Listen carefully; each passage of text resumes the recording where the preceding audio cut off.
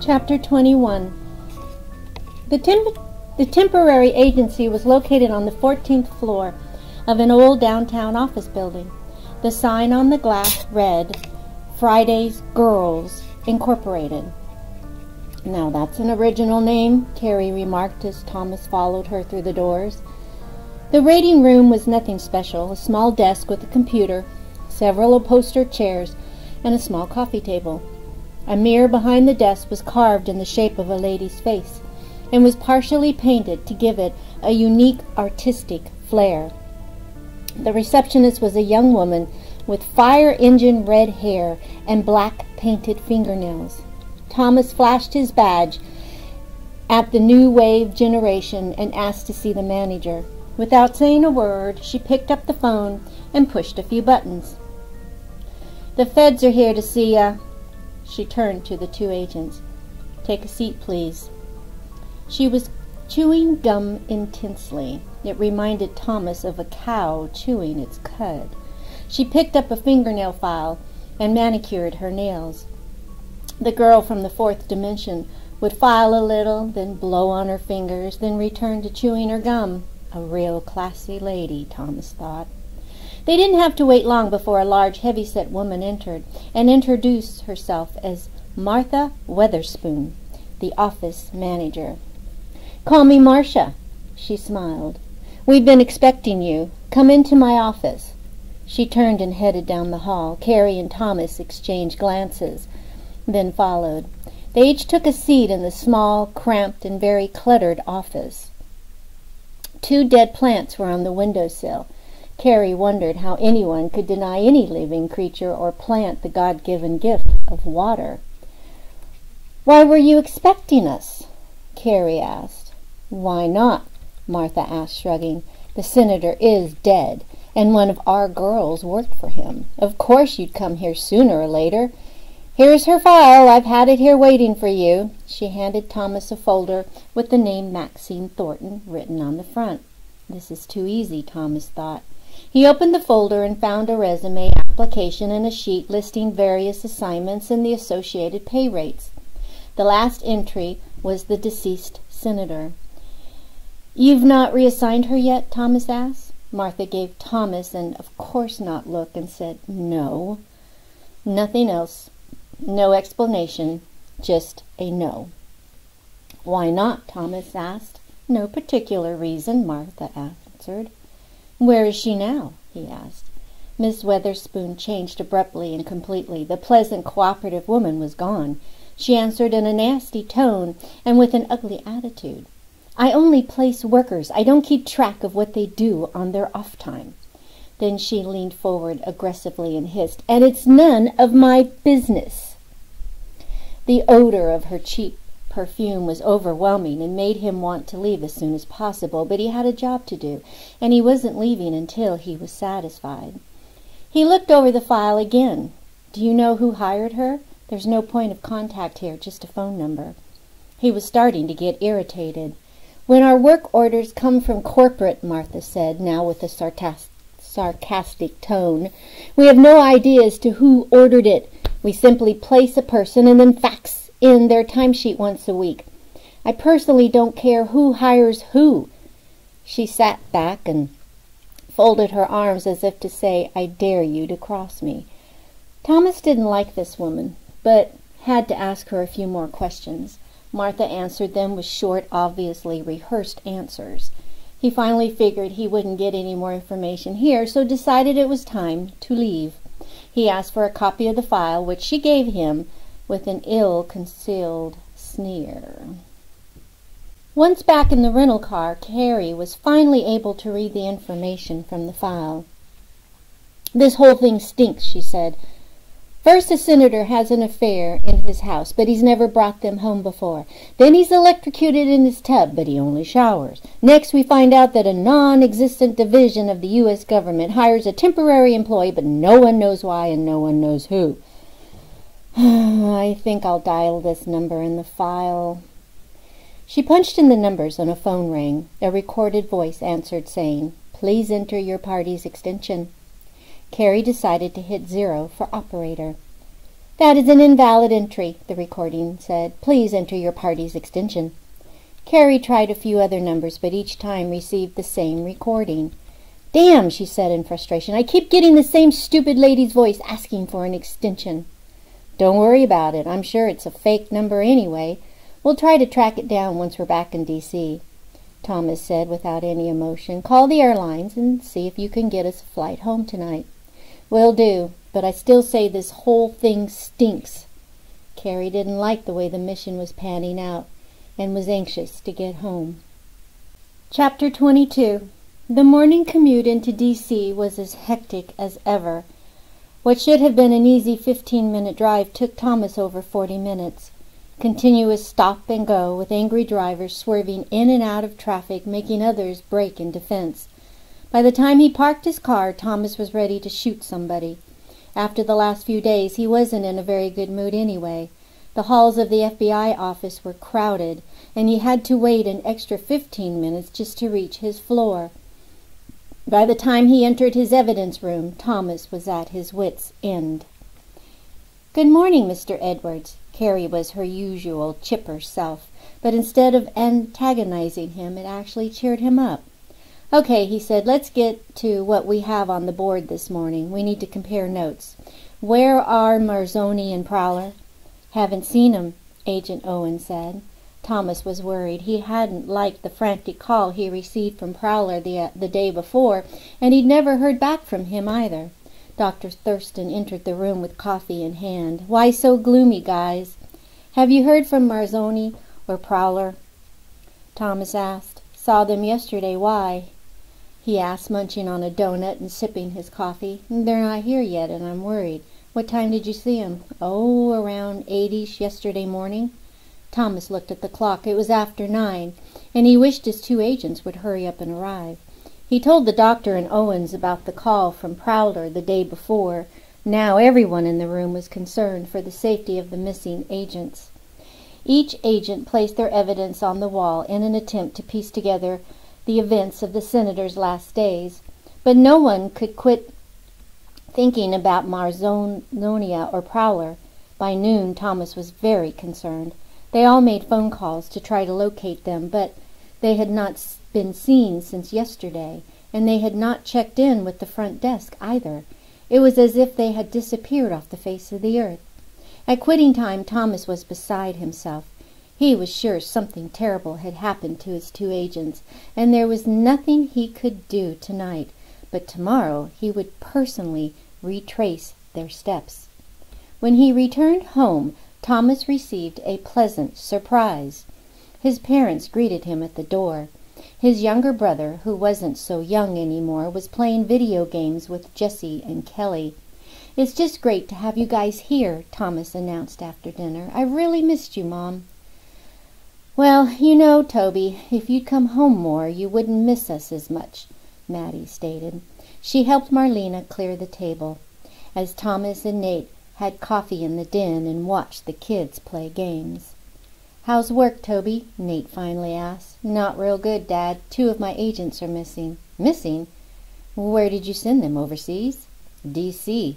Toby held his coffee with both hands and stared into space.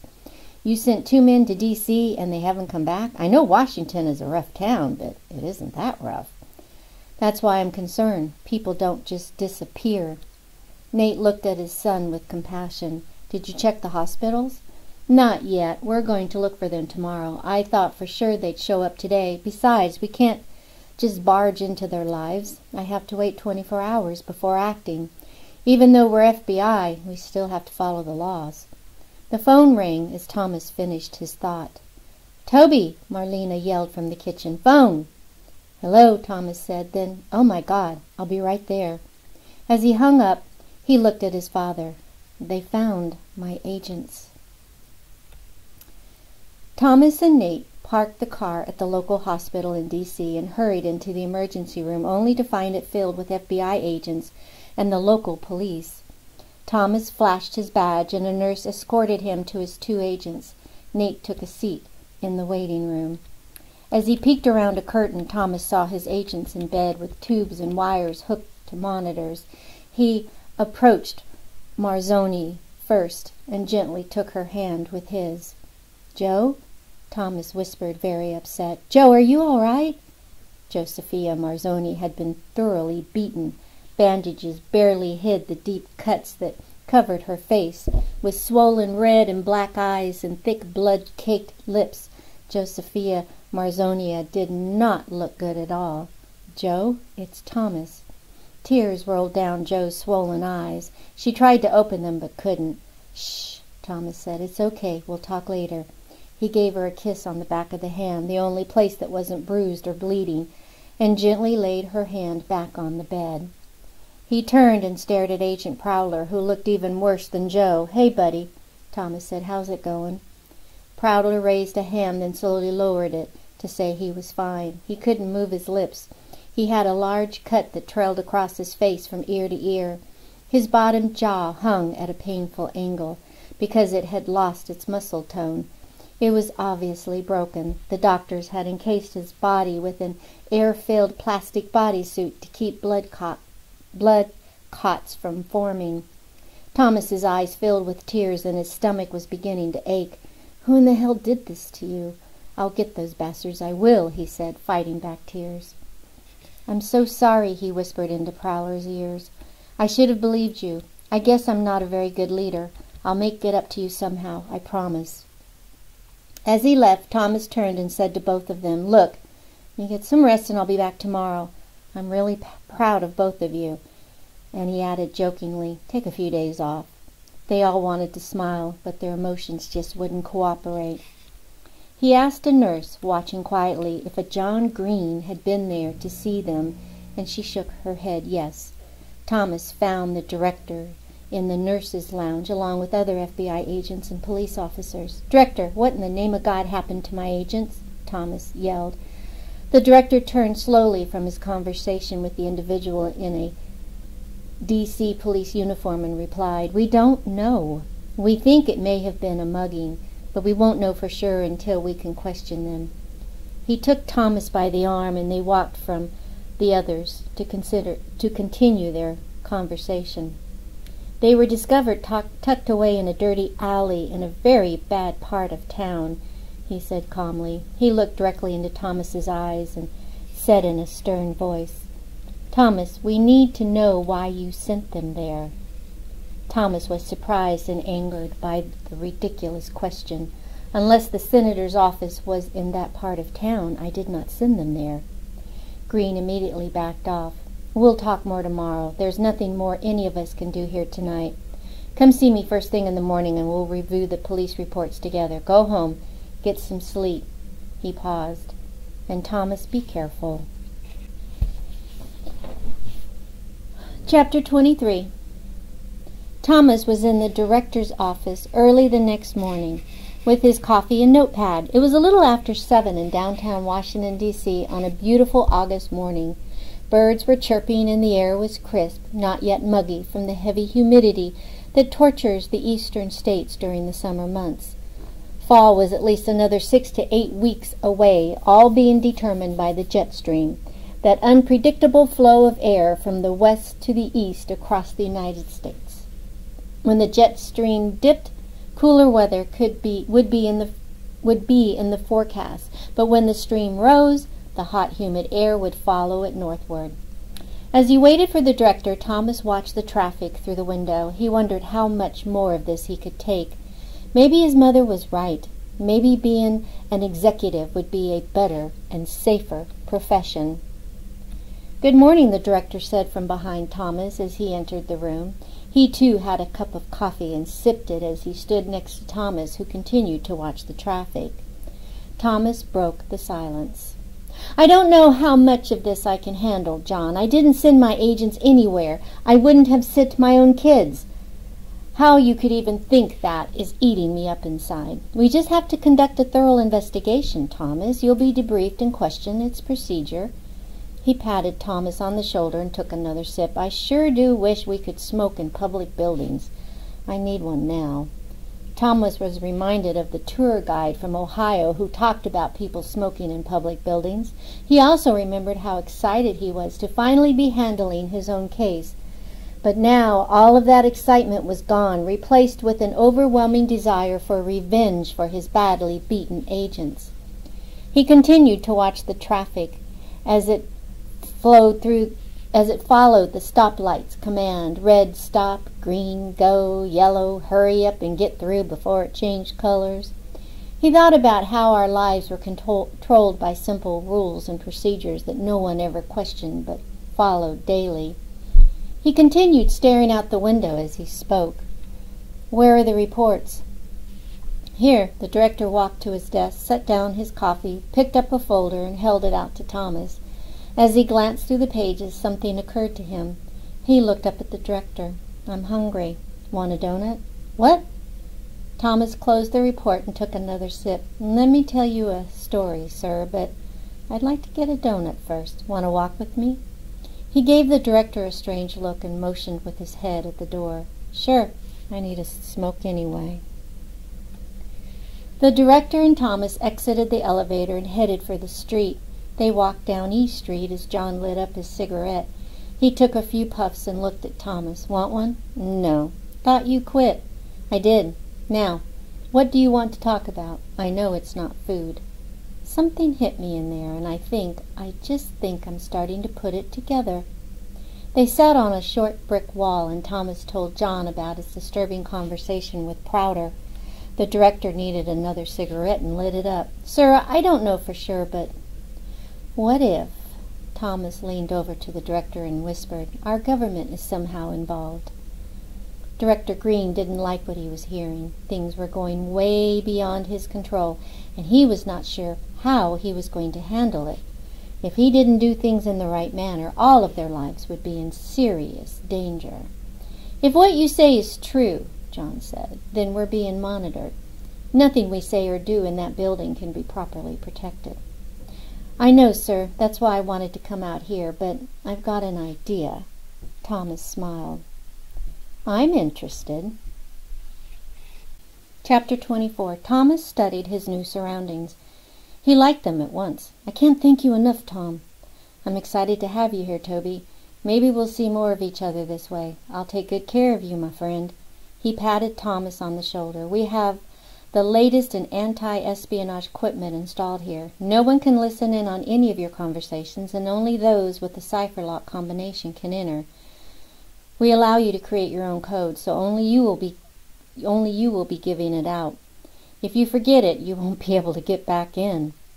Tom was obviously extremely proud of his facility's ability and excited to have the FBI housed in his complex. "We're happy that you can use the contract for this purpose, Toby. Ultratrans is happy to assist you in any way we can." "This will do just fine, thanks. When can we begin moving in?" "Today is fine with me. I'll have our security officer come by and work with you on the lock." He patted Thomas on the back again and closed the door behind him. Thomas looked around the small room and was happy. Real ceilings, not those fake drop-down ones, and cinder block walls. This place would protect his privacy while he continued to conduct his investigation. His cell phone didn't work while inside the room, so he stepped outside in the hall. Carrie answered on the first ring. "Thomas?" "How'd it go?" she asked anxiously. "We're moving in. Gather all the stuff, and all of you get over here on the double. We're on our way." He clicked off his cell phone as the female security officer approached. Mr. Edwards. She was a rather striking tall blonde with an exquisite figure. She wore a navy blue suit with a red silk shell. Her straw-colored waist-length hair floated in the air as she walked. "Yes, hello," Thomas answered. "My name is Natalie Holmes. Nice to meet you. I'm to explain how to create your own code and go over the specifics of the room." She entered her key into the cipher lock and began explaining the workings to Thomas. After 40 minutes of security indoctrination, Thomas was ready for a break. But since his agents had arrived, carrying boxes full of evidence, he knew a break would be some time away. "Hey, we've got everything," Carrie announced excitedly when she saw Thomas. "We left absolutely nothing there." 3 agents were trying to sign in while balancing their boxes. Thomas waited patiently, then escorted them to their new quarters. "This is great," Carrie said, looking around. "Yeah, this will do just fine," Agent Snyder agreed, grinning. The agents began arranging their evidence on the walls and dumping information into the computers provided by Ultratrans. Thomas felt safe and secure in his new surroundings. This was Ultratrans field office in Alexandria, only a short distance from the FBI headquarters. He had known the district manager for many years, and Ultratrans was one of the FBI's top contractors, so Thomas felt he could trust them completely. After lunch, the agents settled down to discuss and analyze their findings. Thomas gave each agent the combination to the room and re-emphasized the importance of complete security and the confidentiality of everything that would occur over the next few months. They all agreed as well on a location for a safe place in case they ever felt in danger. Carrie handed Thomas a United States Post Office overnight package. "I ran back to headquarters and checked our boxes. Here's the preliminary autopsy report on the senator. Came in today. Oh, and this came in the mail, too." "What the hell is a preliminary autopsy report?" Thomas asked. "Don't know, but that's what's stamped on it." He grabbed the material from her and looked cautiously at the preliminary autopsy report. "Hey, don't be so rude," she snapped. He ignored her, frowning at the report. "This is nothing but a glance at the body and an educated guess. Useless to us." He tossed it across the table. "But this, the overnight package from Prowler and Joe." He anxiously pulled out the content. Carrie picked up the preliminary autopsy report and read through it. "Hey, it's not totally useless," she snickered. "At least it confirms he's dead." All eyes rolled at Carrie as Agent Owens asked, "What's in the other package, Thomas?" Thomas explained about the conversation he'd had with Prowler the previous day. Although she had heard one side while sitting in the car, Carrie was anxious to hear the whole story. Thomas spread the contents of the envelope on the table. Detailed reports signed by Prowler, as well as photocopies of different material, were anxiously read by each agent.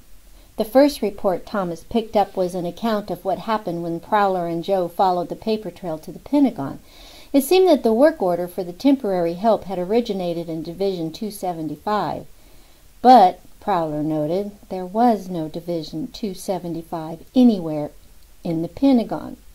Also, when the agent started asking questions, one individual in particular, a Mr. Davidson from security, told them it would be wise if they didn't ask any more questions, and to leave at once. Thomas made a note to talk personally to this Mr. Davidson. A copy of the work order and a few other materials showing exactly which departments the two agents had visited were spread out on the table, along with Prowler's handwritten notes. Thomas gathered the material and motioned to Carrie. "Come on, we're going to retrace their steps." "Now we're talking," she yelped. Owen and Snyder wanted to stay behind and continue digesting all the information.